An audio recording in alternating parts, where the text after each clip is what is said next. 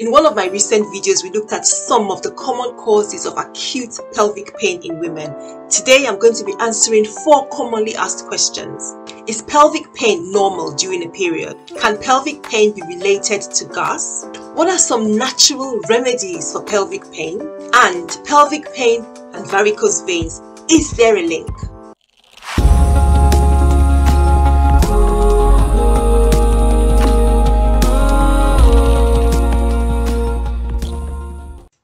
Hi, I'm Dr. Sylvia, a general practitioner with AskAwayHealth. I share health information videos to teach you all about your body and help you live well.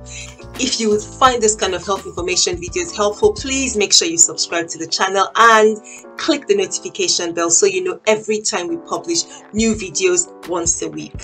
Pelvic pain can be described as the pain that you get anywhere under your belly button and above your legs.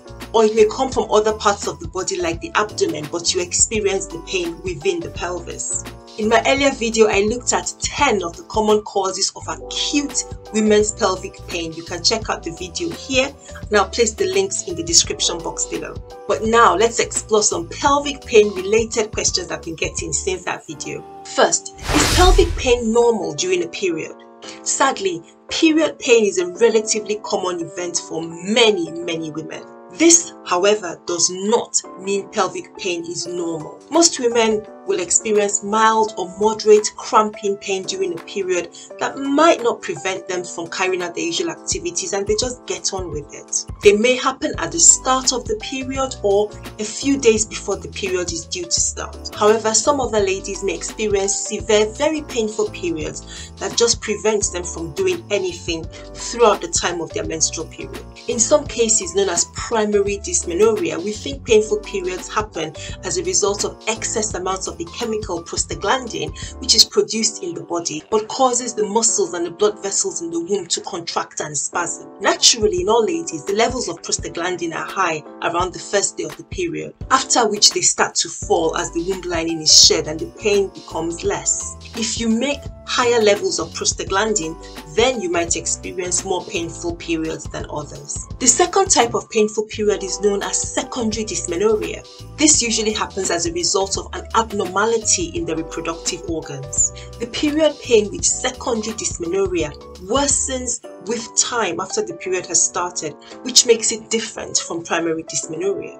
It may also last longer than you would expect for menstrual cramps. Common causes of secondary dysmenorrhea are conditions like endometriosis or fibroids. And if you want to learn more about this, please watch our excellent series on fibroids and endometriosis, which are linked in the description box below as well. Other conditions that could cause secondary dysmenorrhea are adenomyosis. This is where tissue from the lining of the womb, that's the internal part of the womb, are found within the womb muscle, causing pelvic pain and painful periods.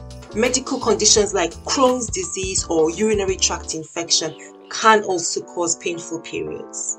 So ladies, please never accept painful periods as normal. Always discuss them with your doctor unless they've been diagnosed or they're particularly mild and not causing any problems at all. Second question, can pelvic pain be gas or be related to gas? So gas is the general term that we use when we're feeling bloated. It refers to a sensation of fullness in the abdomen in which your stomach might look or feel swollen. Sometimes it develops from overeating at a meal or if you've been constipated for some time. Bowel gas comes from a byproduct of food digestion inside your bowel. If you suffer from the condition irritable bowel syndrome or IBS, you may frequently experience episodes of excess bowel gas. The abdomen, as you know, is closely related to your pelvis. So if you do experience episodes of bowel gas, they can lead to pain in the pelvis. When you're constipated, gas may collect within pockets inside your bowel. Don't forget that some parts of the large bowel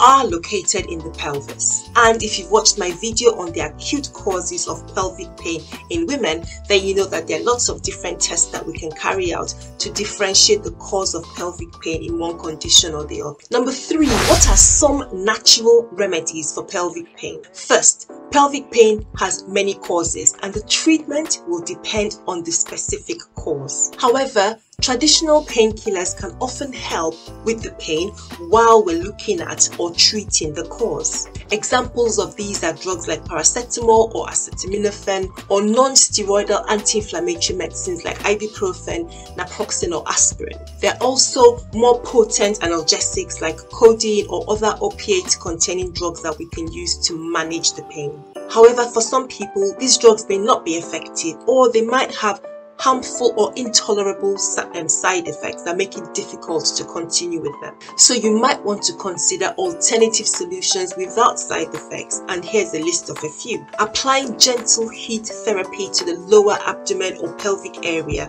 can help to relieve or dull some causes of pelvic pain. In this case, you might use a hot water bottle or a reusable heat pack to accomplish the same purpose. Secondly, acupuncture is a traditional Chinese medical practice where a skilled practitioner inserts tiny needles into your skin in order to relieve pain or other conditions. Some studies suggest that acupuncture might work by releasing the feel-good hormone serotonin, which helps in pain relief. Third, essential oils like rose oil or lavender oil have been shown to have some benefit in dealing some causes of pelvic pain from inflammation or from painful periods.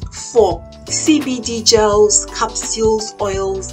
Cannabinoid is a substance extracted from the cannabis plant which has found use in the relief of pain from several different medical conditions.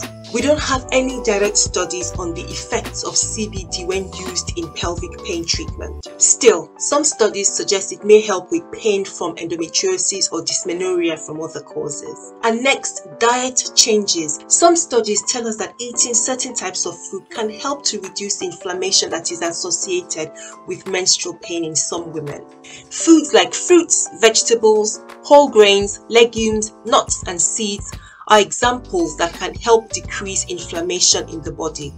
Unlike animal products, they help to reduce the amount of estrogen that the body produces. And this is how it works. When you eat many estrogen-based foods in animal products, your womb lining becomes abnormally thick. As the womb lining breaks down during menstruation, more prostaglandin is formed, and that causes more pain. For these diet changes to work, they do need to be strictly followed.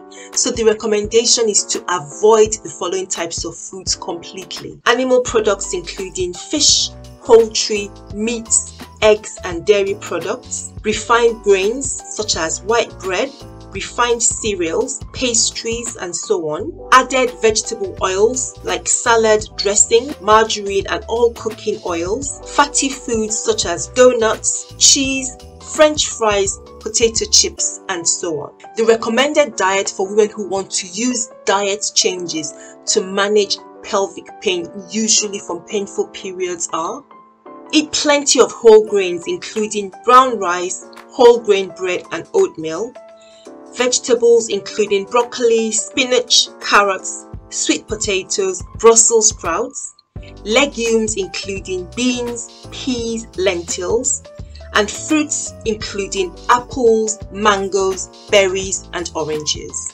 And the next question, pelvic pain and varicose veins, is there a link? Well, varicose veins are swollen, enlarged veins that most commonly we find happening in the legs. You may have seen people with twisting, spiraling, bulging veins commonly on the back of the legs. Well, those are varicose veins. For reasons that we don't completely know about, the veins become stretched and less elastic. This leads to a weakness of the valves inside the veins and they stop working properly. When this happens, blood then flows backwards within the veins, making them swollen. Being pregnant can also increase your risk of developing varicose veins. As your womb becomes bigger, it puts pressure on the veins in your pelvis, making them varicose. However, for many women, this appears to improve after they've had the baby. Rarely, a large swelling or tumor in the pelvis, for example, ovarian cancer or a large fibroid,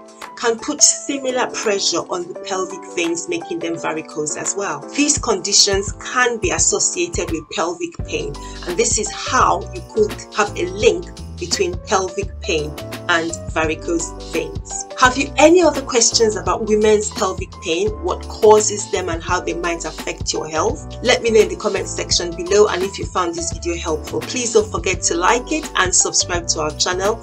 Also click the notification bell so you know when new videos come out once every week. Next time we're going to be looking at ways you can tell if you have a low libido, but while you're waiting for that video to come out, make sure you check out these two here, and I'll see you again soon.